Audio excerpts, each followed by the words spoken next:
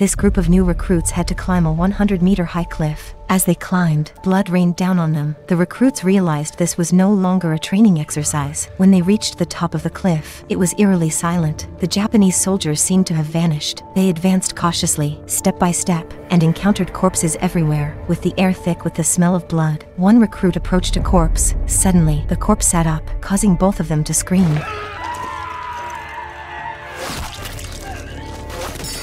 Then, gunshots and artillery fire erupted one after another. People were continuously shot and shelled to death. In an instant, there was carnage and bodies strewn across the field. The cunning Japanese soldiers emerged from their tunnels, and the calls for medics on the battlefield echoed incessantly.